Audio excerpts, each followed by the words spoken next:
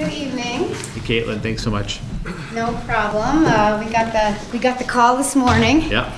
So, pardon us if we come half prepared, but we. No, it's going to be, you know, we need to make sure awareness is the key at this point. Absolutely. I'm Caitlin Rock, Chair of Board of Health, and with me tonight is Cheryl will be Public Health Nurse, Town of Sunderland. Hey, thanks so much, Cheryl. So now we are very lucky to have a public health nurse on our staff. We used to share resources, but now we've contracted with Cheryl Volpe, and so we're very, very fortunate. Nice. To have her with us.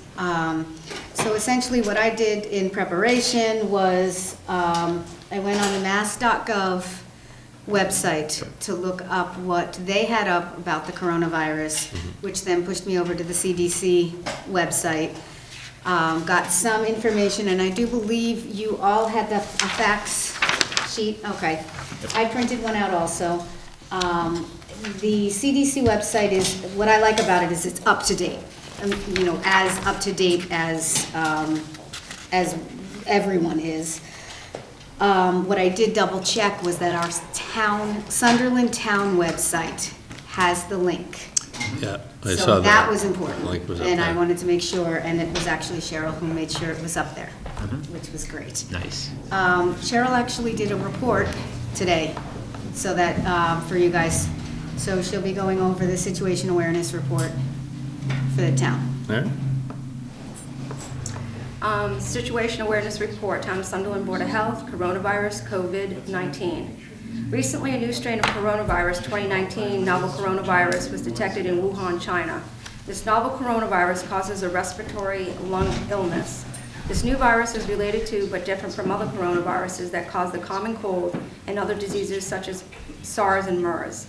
Common symptoms experienced are fever, cough, and difficulty in breathing. Symptoms can range from very mild to severe. As of March 9, 2020, the Center for Disease Control and Prevention reported there are 423 confirmed cases of novel coronavirus, 19 deaths, and 322 individuals currently being monitored in the United States. Data include both confirmed and presumptive cases of novel coronavirus reported to CDC or tested at CDC since January 21st, 2020. This data does not include information on testing results of persons repatriated to the United States from China and Japan. States are actively testing and publicly reporting their cases. In Massachusetts, there have been 27 presumptive cases and 1 confirmed case. A presumptive case requires confirmation by the CDC.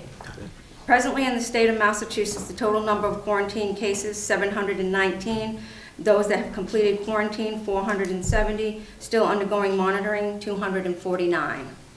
While the risk of novel coronavirus for Massachusetts residents remains low, there is a possibility we may see it spread at a community level. How to protect yourself from coronavirus. Call your medical provider for fever, cough, or difficulty breathing. Frequently wash hands with soap and water for at least 20 seconds. Cover cough and sneezes using a tissue or your sleeve. Keep a 6-foot distance from people who are coughing or sneezing. In the event that someone is being monitored, this is what the self-quarantine requirements are. Home quarantine for 14 days, and that's regardless if they come from a level 3 or a level 2 country, which I will explain to you in a minute. Case will have contact with public health via telephone and or texting daily. Case will record and report 2 daily temperatures.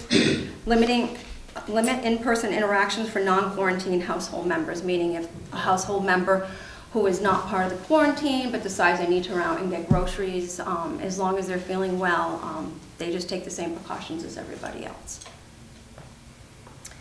Also, we'd like to advise you that isolation periods may differ depending on the length and severity of the symptoms. So to break down the type of notices, because we keep hearing on the TV about travel restrictions, so what does that mean to us? What that means is there's 3 levels. There's 3, 2, and 1, 3 being the one of most concern, and I'll break it down that way. So level 3 is the warning. Warning 3, avoid all non-essential travel to this destination. The outbreak is of high risk to travelers and no precautions are available to protect against the identified increased risk. That includes the countries of China, Italy, South Korea, and Iran. Alert level number 2. And practice enhanced precautions for this destination. The travel health notice describes additional precautions added or defines a specific at-risk population, and that would be Japan. Watch level is number 1, practice usual precautions for this destination as described in the travel health notice and or the destination page. This includes being up to date on all recommended vaccines and practicing appropriate mosquito avoidance. And in relation to specific to coronavirus, it's the city of Hong Kong. And that is my report. Oh, I would like to compare quickly, if I may, Sure. the flu, what's happening with influenza right now, since we don't Right. seem to be really noticing that. So as of, let's see, 2/29/20, so at the end of February, there were 34 million, and this is the statistics according to the CDC. 34 million people have had the flu this year. 20,000 have died, and out of that 20,000, 136 have been pediatric deaths. And hospitalizations are right around 350,000.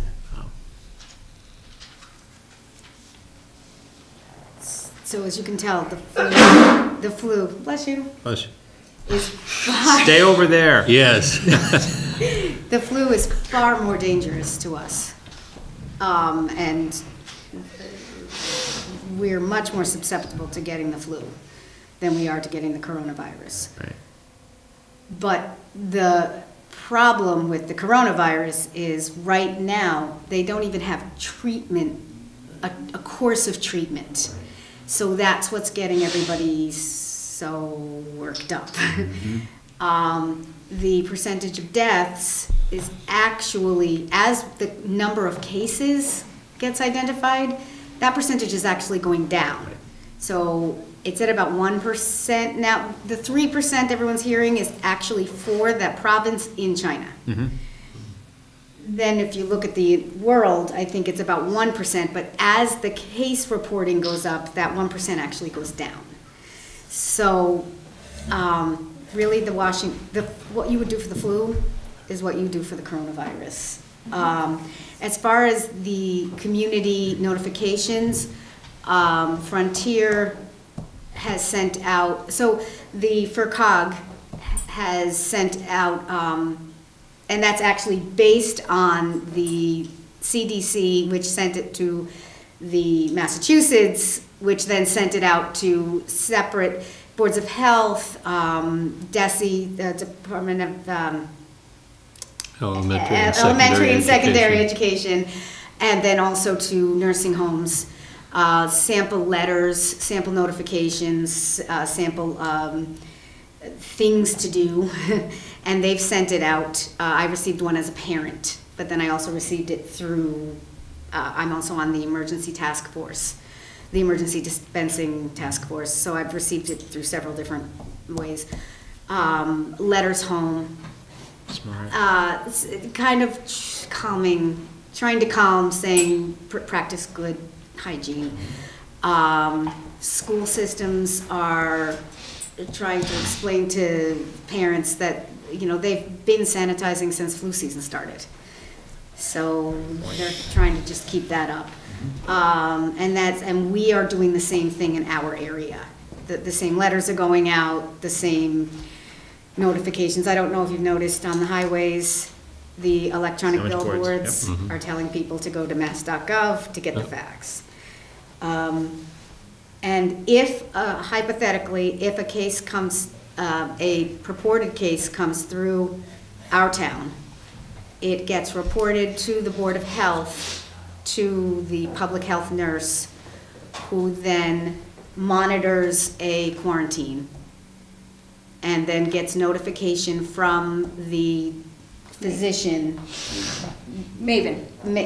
Through Maven. Through Maven. That it was negative after the quarantine. And, you know, so we would hypothetically know what's going on in our town. You know. So there's a method of notification, there's a method of monitoring, that's through public health. Correct. And a public health Which nurse. would be yeah. our public health nurse. And a reporting function. Which is a database, a public health database, which our nurse and our inspector have access to. Nice. But we prefer to have the nurse You're right. do it. Yeah. Because I think that plugging in, I mean, we all had access to it, but I chose someone with a medical degree because you can read, but I think that unless you understood what's underneath it. Right. And I'm not saying that Mr. Ball, with all of his history, he actually would probably be the second best. However, I thought that it should be someone with a medical background. I wouldn't want to give you a deposition. There you go, accessing Maven. And then she can follow up, and then I get all the emails, and then we also have a central area. Smart.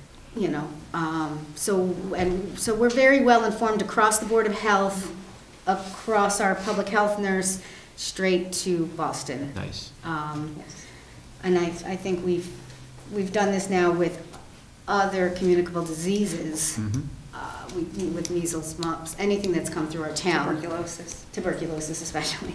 So that's people think about the coronavirus as being the subject matter of the particular flavor of the month, and it's like, yeah, little things like tuberculosis can roll through at any given time too, right? And it has, And rabies. And rabies. Yeah. And, We've done it, right. and So, okay, one of the reasons that our board felt it was important is that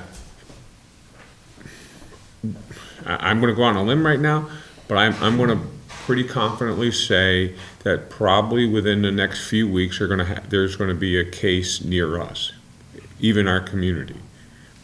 I'm not, and that's just Math. just math, yeah. okay? Now, what does that mean? What that means is the best that we can do is for people to take self-responsibility.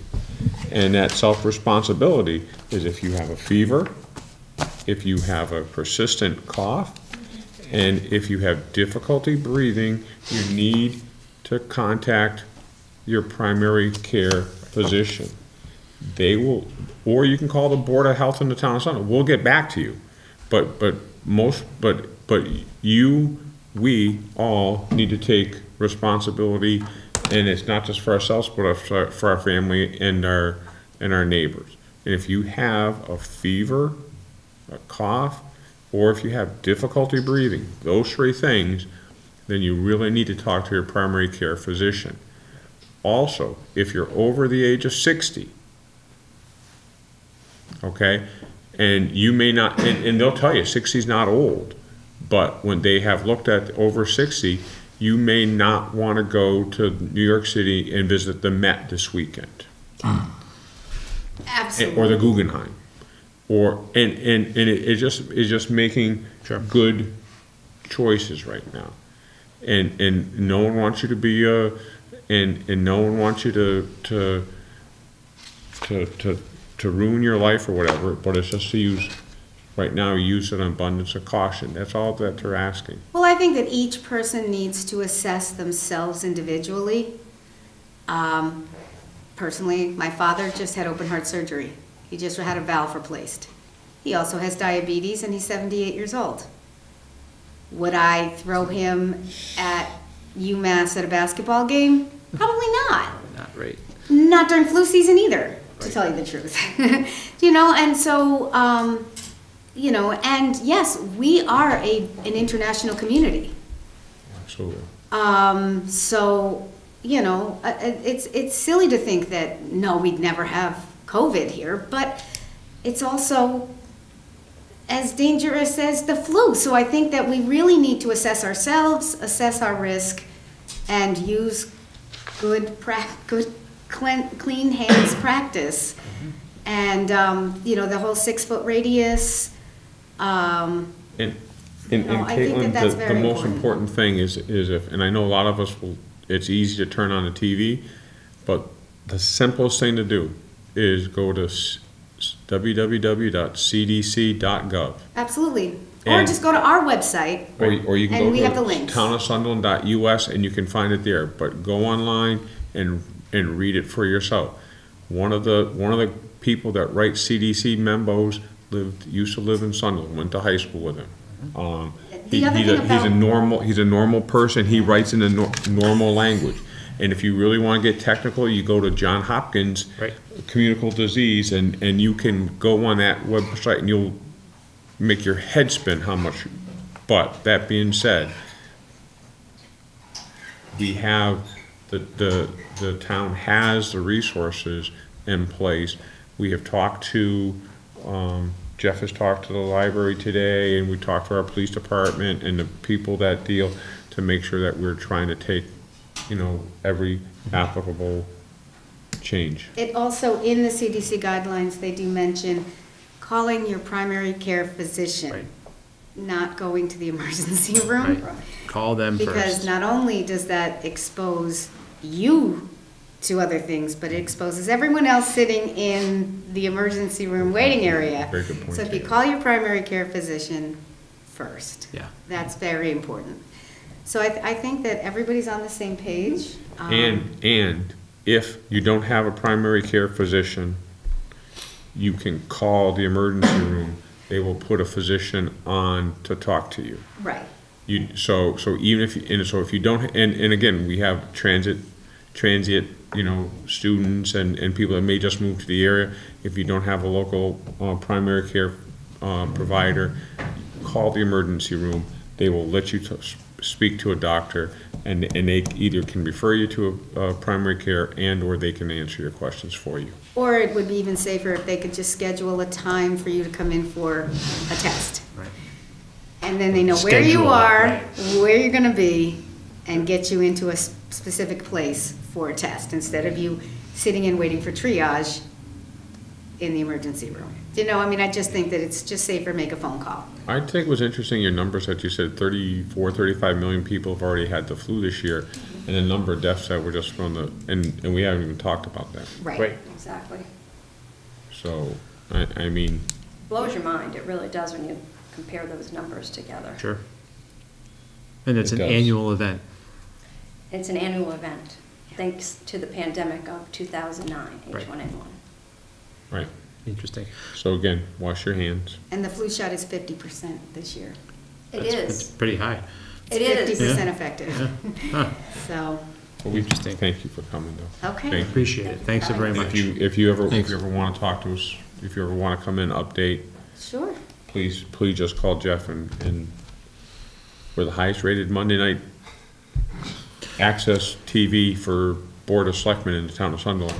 Until Antiques Roadshow comes on, then Then it just I drops know. right off. I know, well, I watch It's our NBC shows, demographic.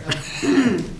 Hey, Yes. Jeff? Can you just email me the I was just situation? gonna ask, and yes, report, and I'll yes. include it with the minute. Great. I didn't Thanks have very much. time, but I will get that to Cindy, who can get everyone a copy. Thank you very much. You're welcome. All right, thank We you. did get a note from the Frontier Superintendent about a stepped-up awareness of cleanliness, but also, more importantly, their housekeeping and disinfecting.